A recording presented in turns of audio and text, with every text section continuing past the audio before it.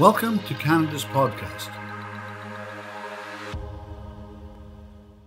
So Mark, Matt, welcome to Canada's podcast. Great to meet you. We were earlier discussing how we were maybe once neighbors about 20 years ago when you were starting out in Liberty area and I was moving out of the Liberty area.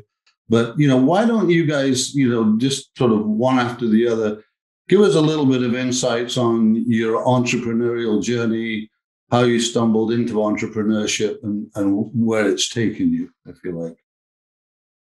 Great. Thanks, Philip. Maybe I'll jump in first, and thanks again for having us on today. It's great to connect with you. I think what's really exciting for Matt and I as we look back at the journey of MarbleMedia, which started now 20 years ago, is that it's rooted in a solid friendship, right? That him and I found when we actually went to Ryerson University and studied in the radio and television arts program. And I'll just say what was interesting about kind of coming together those 20 years, well, but a little bit earlier than that, about 25, almost 30 years ago now. But who's counting? Who's counting the gray hairs?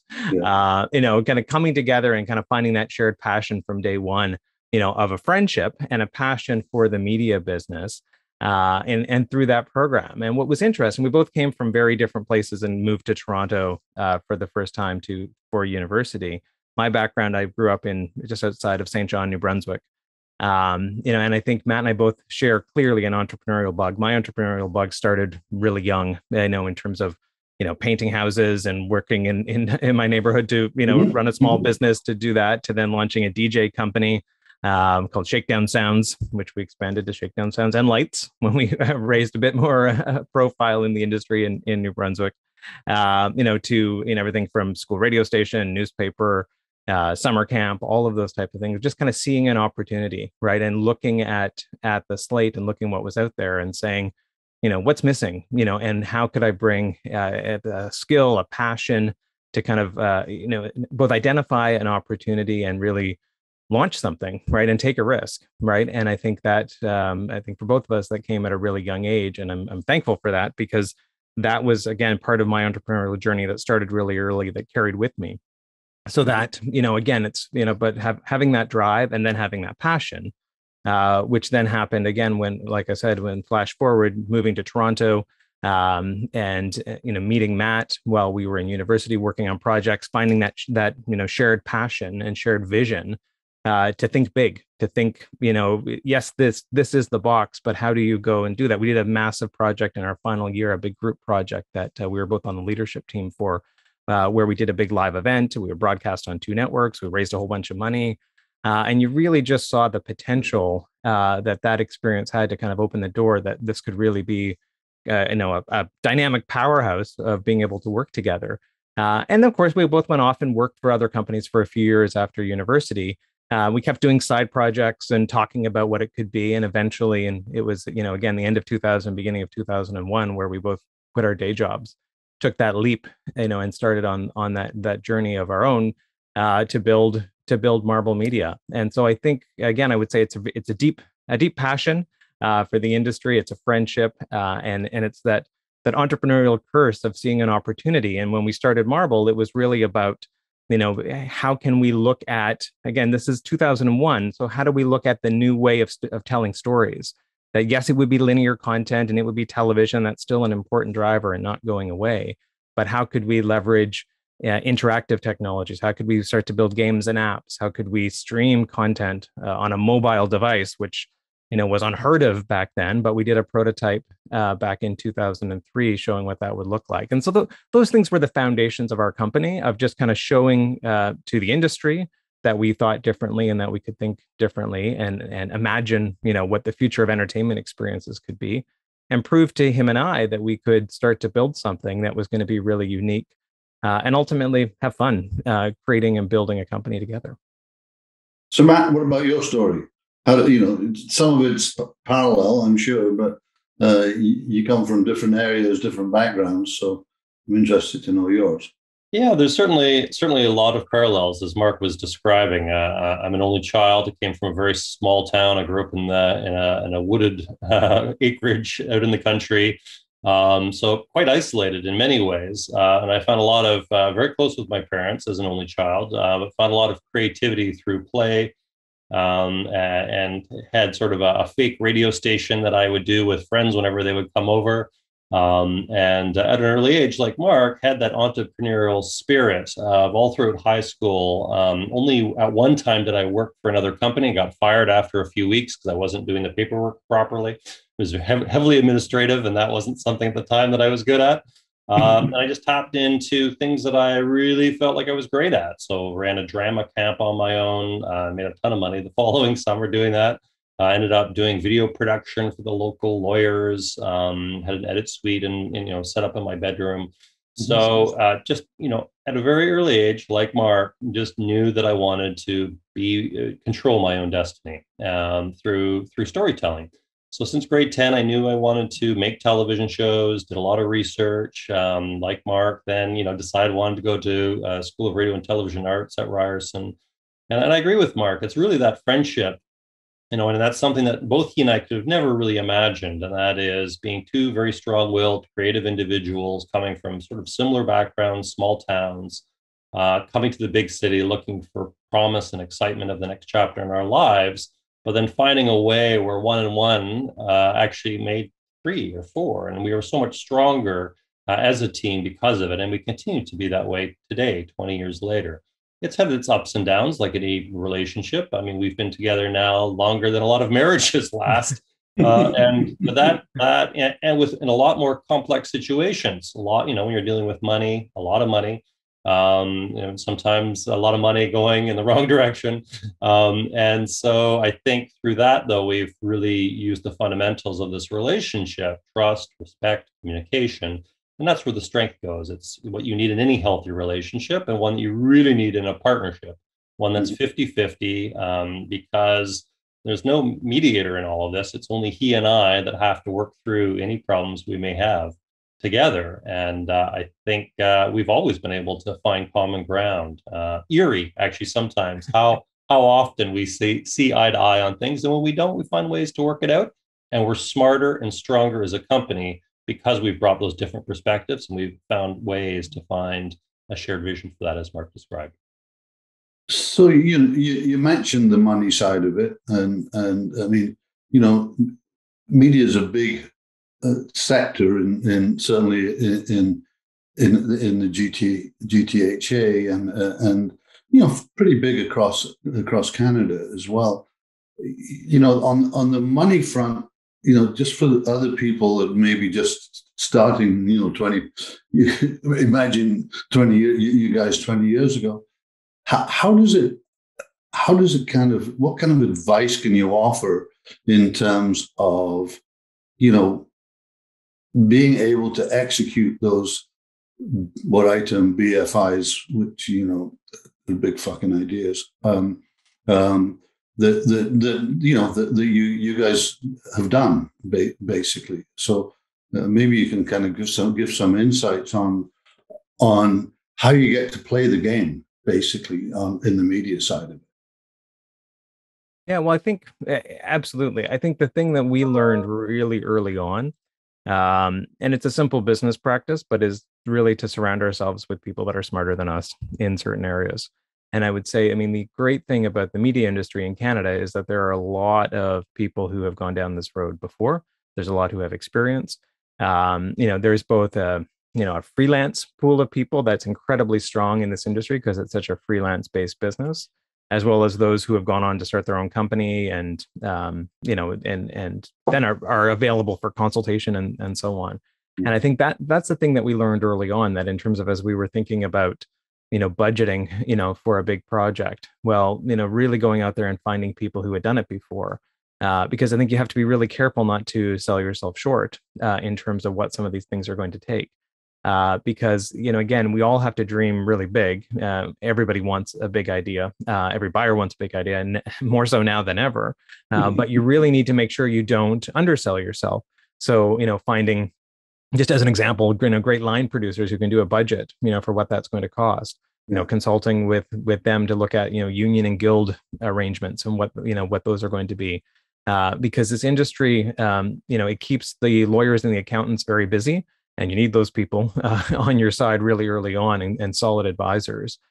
Because you have to be careful. There's a lot of money at stake. To Matt's point from before, there's a lot of chances that you could lose your shirt really easily, and you have to be careful not to overcommit. So having those advisors around you, kind of allows you to take the big leaps, right, and allows you to try and do things again that may be just outside of your grasp, right, and at the same point, I mean, I think also not being afraid to dream big and to have those big ideas. One of our first projects was actually a website. So, here we are launching a TV company. Our first project's a website, and this is back in 2002, right, for deaf children. So it's all in American Sign Language, right, which we then spun off into a TV series. So you can imagine going to a broadcaster and pitching that idea. We want to do a website and a web. No one's making a web series in 2002. They thought we were crazy. But again, we had to reach, right? And we said, and we're also going to build a website with these tools that will do X, Y, and Z. And they kind of looked at us like we were speaking a different language. Mm-hmm. So again, we had the conviction that we could do it. We were out there meeting people and finding the networks of people that could help us pull that off. And it's through partnerships and, expanding that network. And it's kind of what's required to have the big ideas, is that you realize, like, nobody in the media industry does it on their own. So it really is about surrounding yourself with smart people that can help elevate your idea, and at the same point also protect you as you start to think about how to put together, budgets, financing, deal structure, and all of that, because it does take some understanding of the framework. Yeah. Okay, Matt. Let's throw you another question, which is really kind of interesting one. If you could go back in time to when you were beginning, what advice would you give yourself? 20 years, 22 years earlier, kind of thing. What advice would you give yourself if you'd only known, kind of thing? It's an excellent question to ask one's self. Obviously, so much in life is 20/20 hindsight. And that's kind of the beauty of, I guess, of I don't know, of being naive when you're in your early 20s. You don't know what you don't know, and that's probably a good thing, because I think if you knew too much, you'd probably just stop. You would just stop right there and go, "Oh, the risk is too great." And that's true for so many entrepreneurs. Like, you have to look past the risk. And I think of a lot of people that Mark and I know professionally in the world who are not entrepreneurs, that maybe work on the buyer's side for broadcasters. And we have so much respect. They're so smart. We think, wow, they're just so much smarter than us. And then you have a conversation and you realize, oh, there's something different between us and them. And that is that we're willing to take risk and they are not. And they were the first ones to admit that. Like, they're spending millions of dollars, hopefully, on our shows, but it's not really their money. And every dollar that Mark and I spend on shows, it's our money. And so we have to make sure that it's spent in the right way. And if we lose that money's lost. And there's no one else we can go to solve that problem than he and I. So the risk is real. But it's also what drives us. It doesn't scare Mark and I. And my wife, actually, she has an MBA, so classic business person, very, very smart. I've learned so much from her. And you say about what have you kind of learned if you could look back? I wish I had taken more business courses probably early on, just to have some more foundational thinking about how to structure businesses and surround yourself with people. But it's also a creative business, and it's pretty fickle. And at the end of the day, I think we used good intuition when we needed to, on the right partnerships that we needed to. And so I don't regret a lot of those decisions that we made. But anyway, when I talked to my wife about it, she's like, I can't believe the amount of risk that you and Mark are willing to take on a day-to-day basis. And I think that is what separates entrepreneurs from a lot of other people. But how much of that do I wish I had known 20 years from now? I'm just not sure how much of that I would want to know anyway, to be honest. There's probably some foundational things in business that would have been good. There was, I think, one took one business course at Ryerson. But so there would have been some other things that would have been nice to have known back then.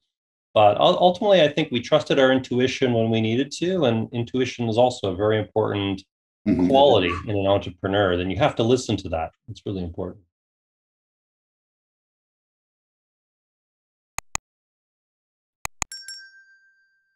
What's the best piece of advice, this is one for both of you, that you've received, like that kind of mentorship thing. You've obviously bumped into others that have passed on knowledge, and it's those deep knowledge, the one that you never forget. It's kind of in the background all the time. I mean, I'd like you both to answer this one, because I think it's a real important one for people that are kind of starting on the journey, kind of thing.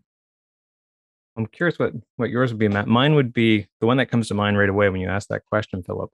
About 6 or 8 years, but 8 years, I think, into running the company, we were awarded an award from Ryerson University called the Isidore Sharp Outstanding Recent Graduate Award. And so again, Isidore Sharp, Ryerson graduate, went on to obviously found the Four Seasons hotel chain.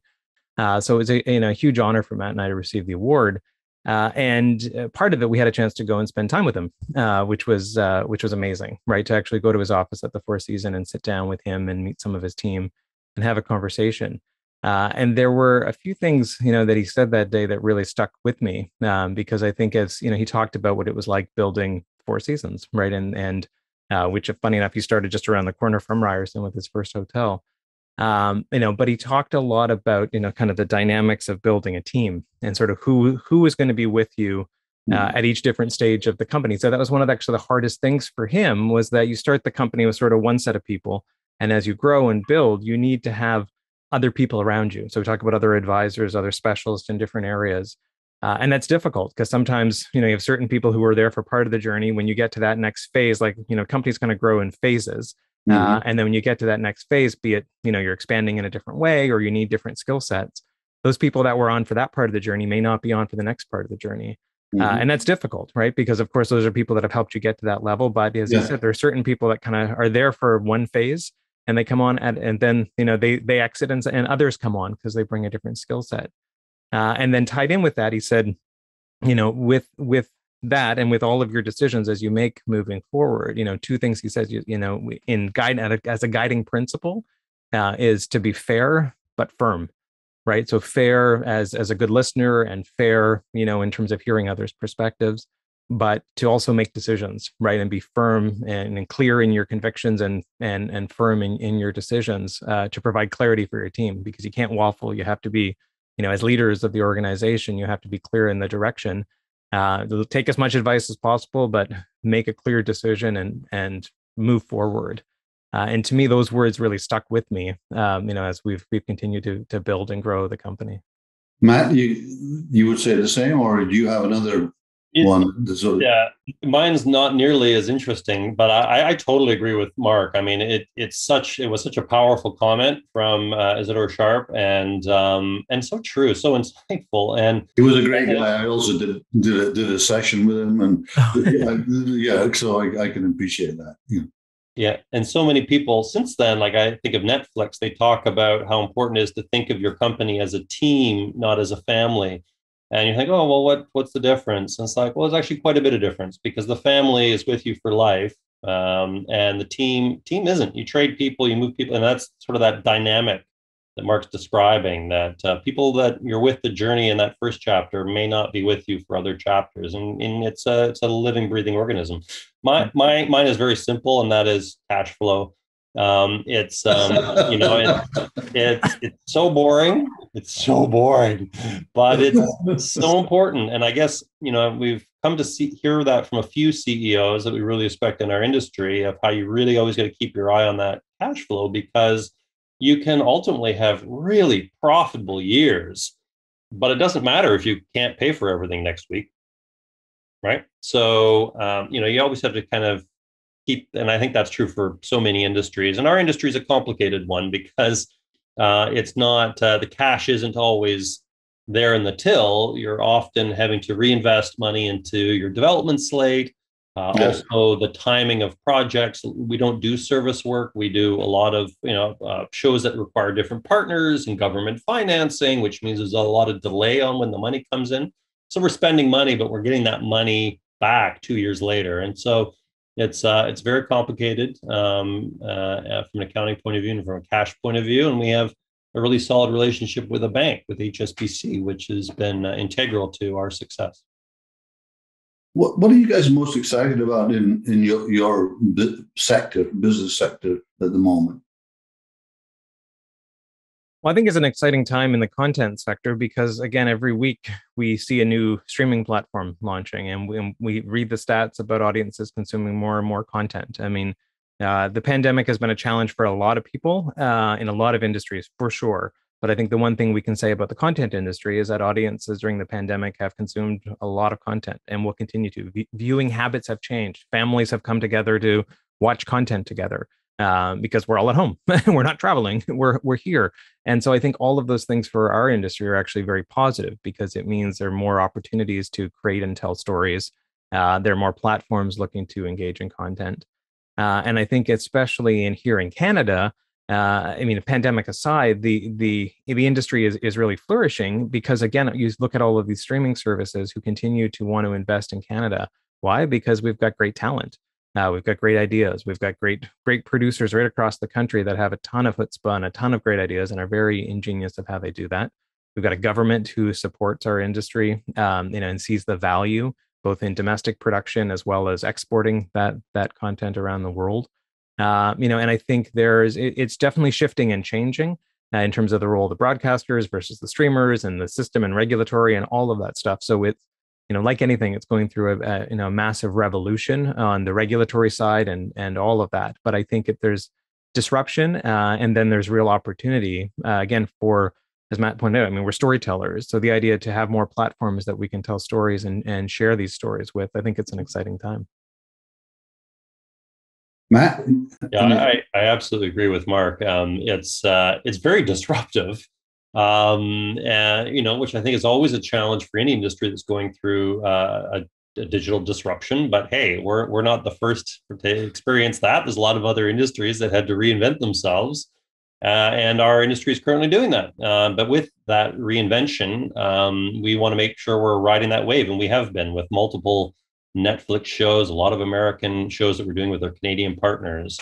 So we're finding those opportunities on how to think of content differently and how to put the business model of it together as well. So yeah, I think we find it to be in a very exciting time. I think the big thing, what we've come to realize after now doing this for 20 years, there's always something. There's always something in the industry to be worried about. They think of the Canadian media industry, it's evolved a lot in 20 years, and it had its heyday, and then it didn't, and then it did again, and then it didn't, and now it's sort of on a downward cycle a little bit again, but it'll resurge and resurface, and it'll be something new and different. Stories, I mean, it's at the DNA of who we are as human beings. We've been telling stories for hundreds of thousands of, as long as we've been around as Homo sapiens sapiens. So, I think, we should just be confident that TV and storytelling will always be there in some form. There'll be an opportunity as a storyteller to create something for audiences. So just a couple of fun things, and we'll have to kind of call it quits. Each of you, if you had to pick one word to describe yourself, what would it be and why? Oh, I've never been asked that question. That's a great question. Wow.